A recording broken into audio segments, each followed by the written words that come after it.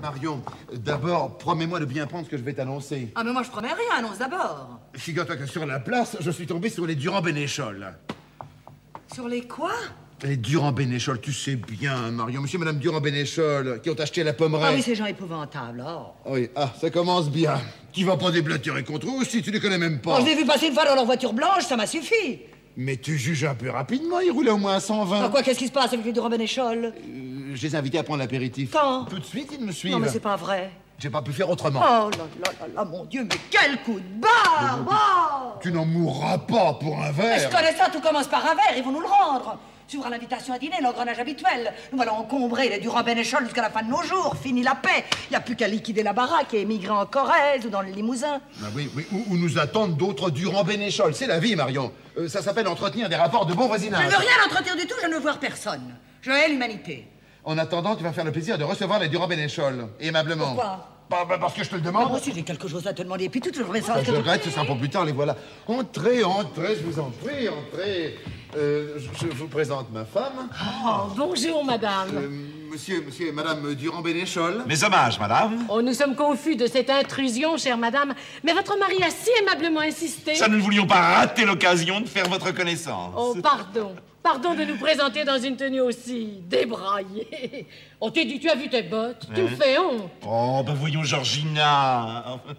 Non, j'ai prêté main forte à mes gars qui défrichaient le petit bois. Il est vrai que je n'ai rien à dire. J'ai biné toute la matinée dans mon jardin d'herbes potagères. On est vraiment crados tous les deux. Deux vrais paysans. On vous fait pas trop peur. Oh, je suis sûre que vous vous attendiez à voir débarquer deux Parisiens sophistiqués qui s'amusent à faire un peu de jardinage dans leur fermette de week-end. Avouez. Avouez-le. J'avoue. Ah. Ah ben vous voilà rassuré. Oh, combien? Mais installez-vous, je vous en prie. Je pense bien. Vous prendrez bien un verre. Très volontiers. Il m'avait bien semblé entendre des voix. Marion, voulez-vous me présenter? Oh, toutes ces mondanités. Pauline Labbé, monsieur et madame Durand-Bénéchol. Madame, monsieur. Vous êtes contente? Il reste déjeuner? Non, mais ça va pas, non? Bon, bah alors je vais éteindre le fou. Malade et folle, cette fille-là. C'est rudement sympa chez vous.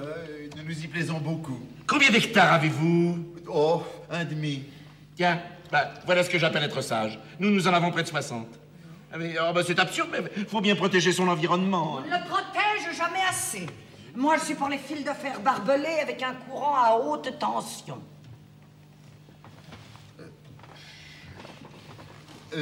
Ainsi, vous voilà devenus les nouveaux châtelains de la pommeraie. Oh, châtelain, il n'y a même pas de tour. Des coups de muscadet? Mais avec plaisir. Très volontiers. Non, c'est vrai, il y en a un peu marre du scotch.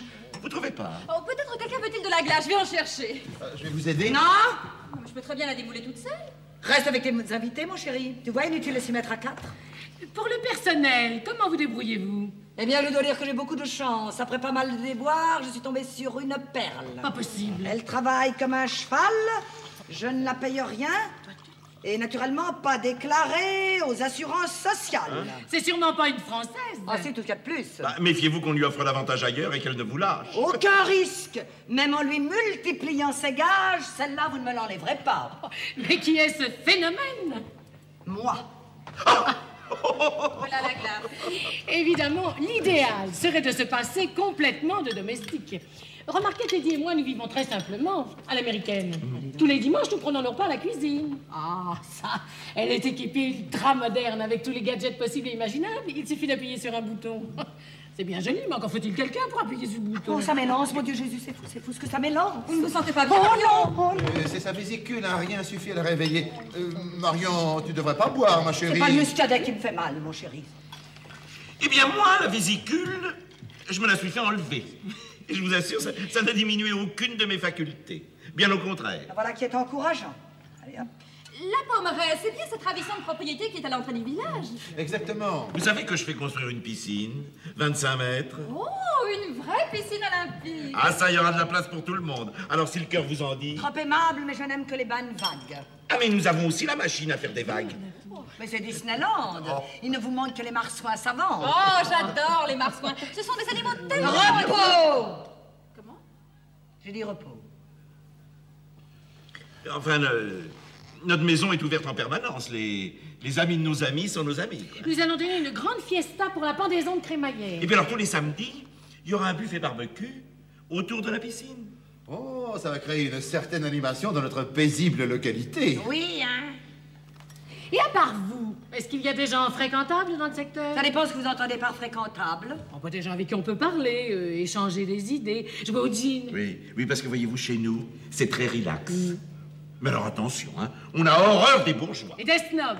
Oui, mais enfin, pas besoin de vous faire un dessin, vous avez compris, hein. Nous sommes des anticonformistes. C'est-à-dire que chez nous, les artistes, eh ben, ils ont toujours à bouffer. Oh, à propos, savez-vous, maître, que je suis terriblement impressionné par vous?